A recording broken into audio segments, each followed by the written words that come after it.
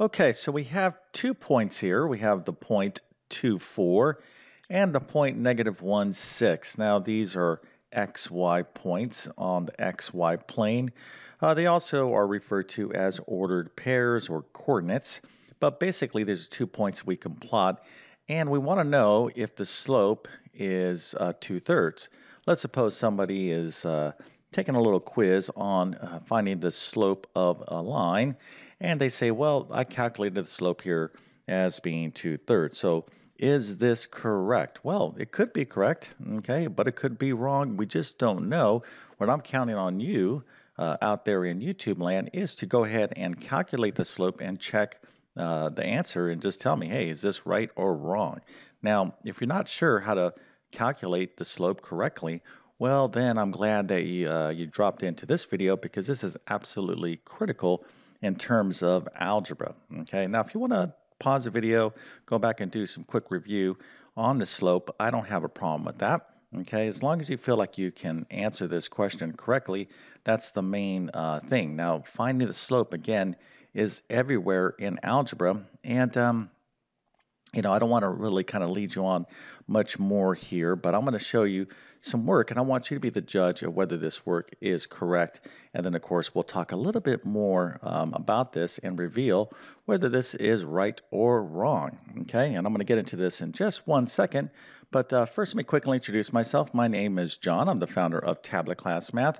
I'm also a middle and high school math teacher, and over several years, I've constructed what I like to believe is one of the best online math help programs there is. Of course, I'll let you be the judge of that. You can check out my math help program by following the link in the description of this video. But basically, I have 100 plus different math courses. I have all the main courses like pre-algebra, Algebra 1, Geometry, Algebra 2. I'm going to be launching pre-calculus here shortly. But I also have many courses in the area of test preparation. So if you're studying for an exam like the GED, SAT, ACT, GMAT, GRE, AccuPlacer, CLEP exam, teacher certification exam, maybe a nursing entrance exam. All these exams I'm mentioning have significant math sections on them. And if you don't get to the math on those particular exams, you don't pass the exams. And of course, it has serious negative consequences for your goals. So just go to my website, check out my full course catalog. I should have your exam. If I don't, drop me a line and I'll help you out the best I can.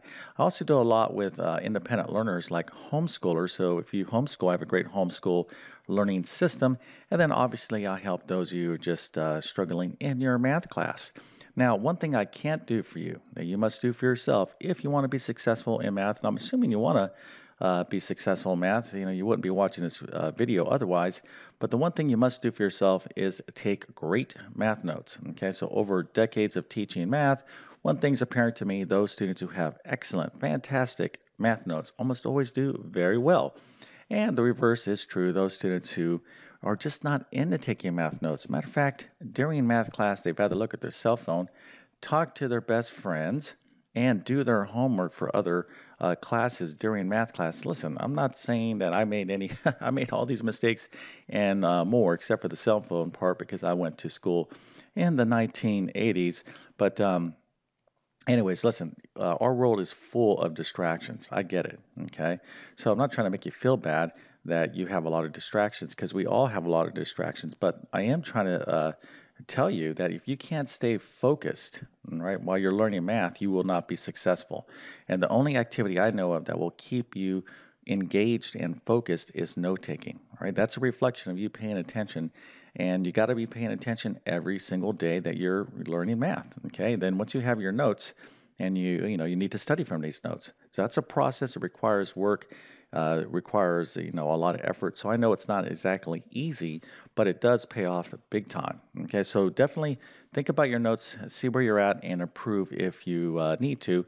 But in the meantime, you probably need something to study from. So I offer detailed, comprehensive math notes to include pre-algebra, Algebra 1, Geometry, Algebra 2, and Trigonometry. You can find the links to those notes in the description of this video. Okay, so I'm going to get into this problem now. So if you don't want to see the result just quite yet, go ahead and pause the video. But let's get to it. Now, here is the answer. Okay, it's 2/3, or This is the potential correct answer. We just don't know yet, but let's grade this work, okay? Well, we need to know how to calculate the slope.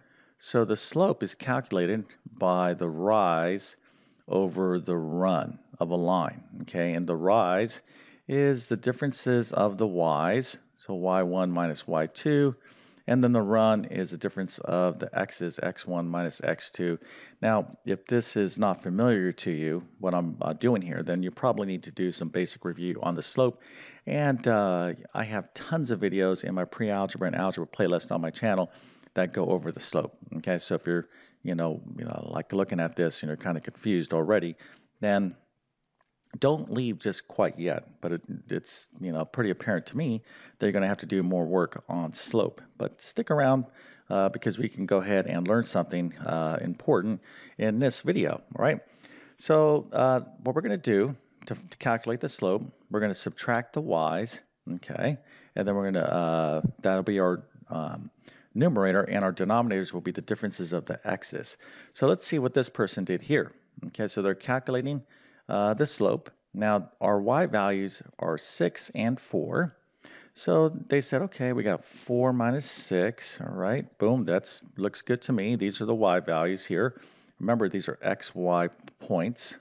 Okay, so these guys here are our y's. All right, so it looks like they're subtracting the y's. And then here, these guys right here are the x's. So it looks like they're finding the differences of the x's here, -1 minus 2.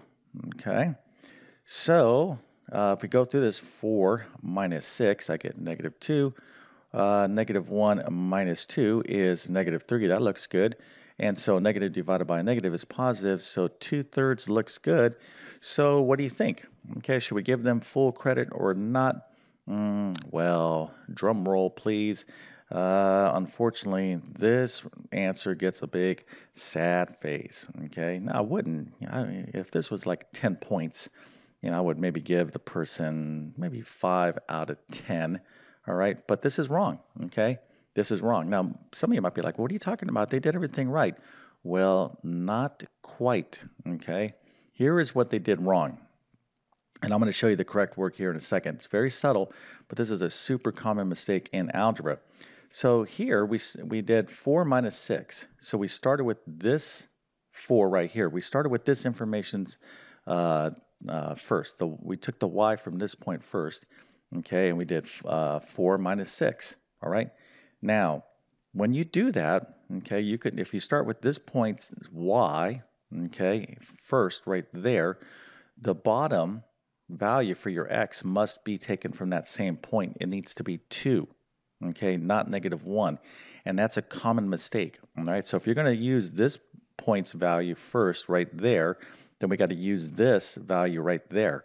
Very, very common mistake when people calculate the slope. So if you made this error, the whole idea here is to learn something from it so you do not make this error. So let's take a look on how this actually is supposed to look. All right, so there's two ways. You still get the same answer.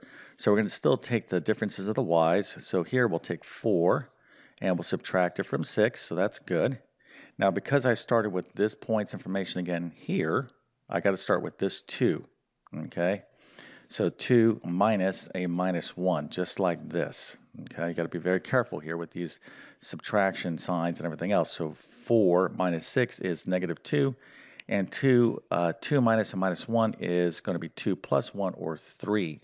So that is the answer, -2 over 3, or -2/3. Now, in this problem here, the way I did this, I started with this point's information first. But I could use the other point first. It's not a problem, okay? And you'll still get the same answer. So I could start with this y, and then this as my x first.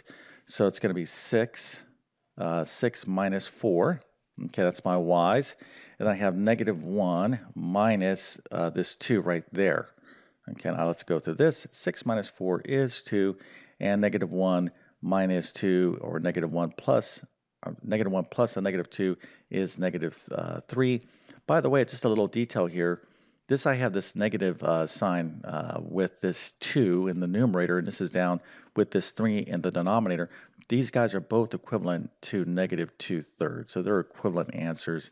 So stylistically, this negative sign really should be right here in front when you write it, but they're all equivalent. Okay, so slope can be it's that old saying, the devil's in the details. It's all those little tiny little things that are so easy to mess up. And I'm sure your teacher was telling you this, and I'm sure somewhere this is in your notes. Now, I'm not trying to be too funny here, because listen, even when I was going to school, there's so much information that you're not always going to get everything in your notes. So that's why when I say those students who do great have fantastic notes, meaning that when you write your notes down, go back and review, add in additional information, and make it your notes like just awesome. Something, like something. And by the way, too, one other tip. When you finish a math class, let's say algebra, and you have fantastic math notes, do not get rid of your math notes at the end of the school year. Okay, keep them because they'll come in handy in future math courses, believe me. Okay. All right, so if this video was helpful in some way, a matter of fact, if you liked it, please consider smashing that like button. That definitely helps me out. And if you're new to my YouTube channel, please consider subscribing. I've been on YouTube for a long time, have hundreds, matter of fact, probably over 1,000 videos by now. Different videos organized from basic to advanced math on my channel, all there for you. My mission is to try to teach math in a clear and understandable way to help you out. Okay, nobody should be failing math these days. There's so much free resources out there. Again, you're going to have to do your part, like put an effort in and staying focused. But in terms of instruction and extra help, there's so much out there with platforms like YouTube, etc. But if you like my teaching style and you really want to continue learning from me, my best resources will be in my Math Help program. Okay, so with that being said, I definitely wish you all the best in your mathematics adventures. Thank you for your time and have a great day.